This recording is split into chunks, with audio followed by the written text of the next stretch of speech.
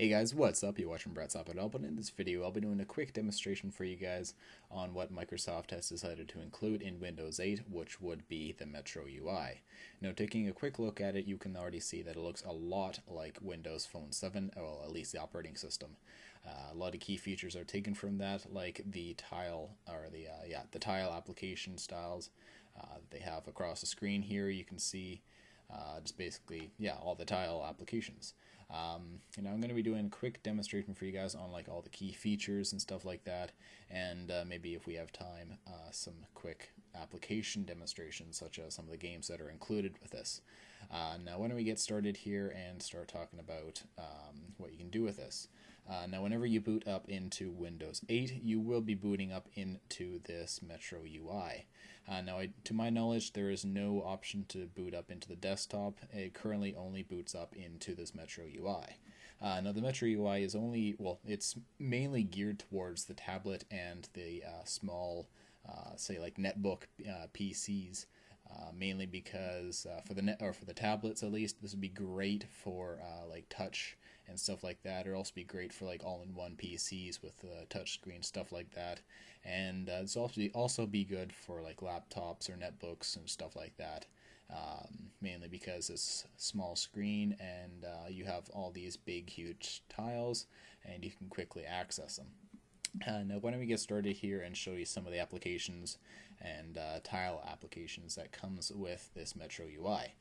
Now, if you're interested in getting back into your desktop and explore Windows 8, normally you can just head on over here to the left side. I have moved this application. It is should be here somewhere on the left side when you freshly install Windows 8, but it is the desktop tile. You just simply click this and it brings you back to the desktop. You have your wallpaper. You'll probably see some applications here on the wallpaper here. You have your taskbar, your toolbar, whatever you want to call it, and it's basically just the normal Windows experience that you've got used to. And if you ever want to get back to the Metro UI, you just simply tap on the Windows key, just like that, and it brings you back to the Metro UI. Just that simple, and also has a pretty cool animation as well. Now, when we get on over to some of the other applications that comes with Metro UI, and since I know that you all love looking at stocks, let's start off with this. So some of the stocks that comes with this application are the Dow Jones, the Nasdaq, and Microsoft's little stock right here.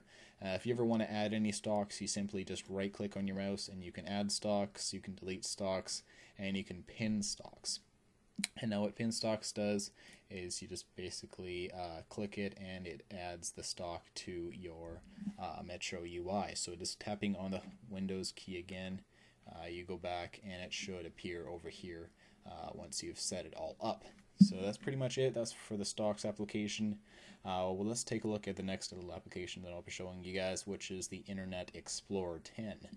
Now, this version of Internet Explorer is mainly geared for like the tablet or the small screened laptop or netbook, and you can see right here as I enter it into it that it is quite different from what you've all gotten used to with previous versions of Internet Explorer.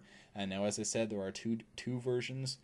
There is a desktop version which I'll be showing you later on in another video, but this one, at least, you can see that all the options from the top up here have now been moved to the bottom.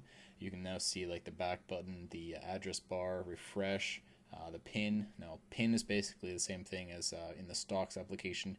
You can pin a certain URL to your Metro UI homepage, and you just have some other options here like find on page, use desktop view, and it basically just goes over here. And this is the Internet Explorer 10 for your desktop, so it looks exactly the same as IE9. So going back here, so that's basically Internet Explorer. You also have your forward key, and basically it's optimized for more screen real estate, which is what tablets and small laptops need. The more real estate, the better. So that's great, and not going to get into it too much because it's just a simple browser. It's nothing too much. You also have other tabs over here if you want to open them up as well, just by doing that. And you can already see by clicking the right click on your mouse, that brings up all these cool things, and you can just simply add another tab, and just like that. So that's pretty much it for IE9 or IE10 rather for Metro UI. You can see I also have Google Chrome installed here, so it shows up right there.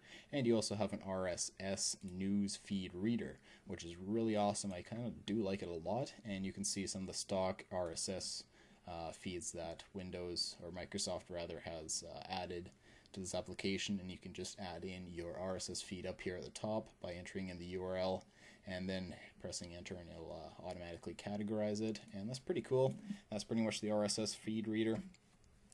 Moving on, now this next one is currently unavailable. It is the Windows Store. It's kind of like the App Store if you have a Mac, but it's Windows or Microsoft's little take on it. So it's currently not available because it is in a beta state. Later on, when it's officially released, it'll probably be released, and you can now download apps later on in the final release. So yeah, that's pretty much it. Going back, and you can see the Windows Explorer. It's pretty much just basic, self-explanatory. Opens up the Windows Explorer.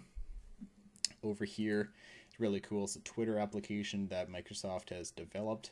I've only used it for like 5-10 minutes, and I can already say that I'm probably going to use this a lot. It's really cool and just pretty sleek. You have your timeline, you have what's happening, you can post a tweet here. You can even add an image, which is really awesome. You can see all your following, so that's neat. And their whole profile over here, so that's really cool. And that's pretty much it for that. Control panel. Now this is really sick, guys. They've completely redesigned this, at least for the Metro UI thing. And over here you have your personalize. You can put like a wallpaper or stuff like that for your lock screen. Your user tile, which is pretty much like your local profile picture if you have multiple users. You have your users options over here, so you can create a password and all this other good stuff. You have wireless, your notifications, your privacy, general, search, share, send, ease of access. Scroll on here. Devices, home group, Windows Update, and more settings, which just brings you to the control panel over here at the desktop area. Go back here. That's pretty much it for the control panel. It's really sleek and really awesome. Well, just sleek and awesome to use. So that's pretty much it. Let's go back to Metro UI. And over here is the Socialite App.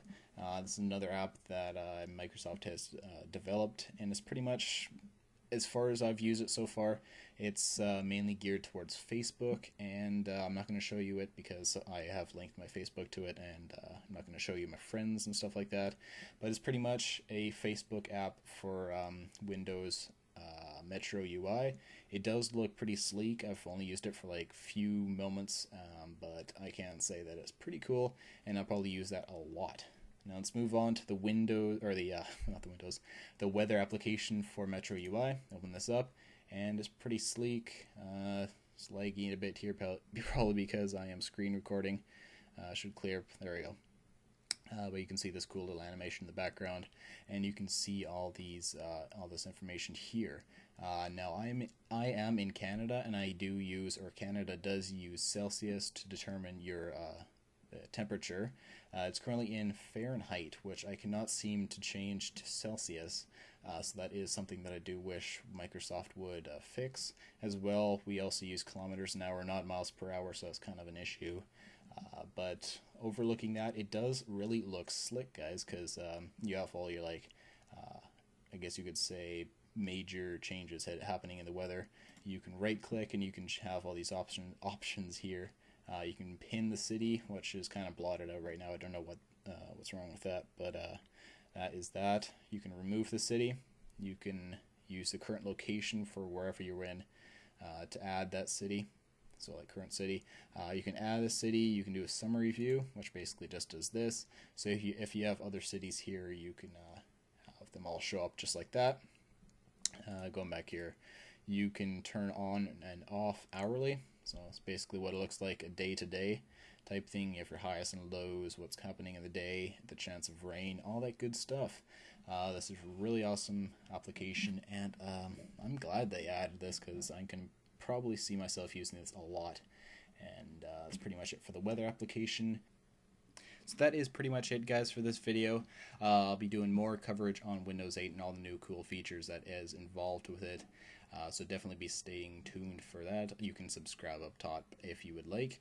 As well, comment down below any comments, questions, or suggestions that you may have. As well, give it a big old likes up. It does help me out quite a bit. And until next time, guys, I hope you have a great day, and I will talk to you in the next video. Peace.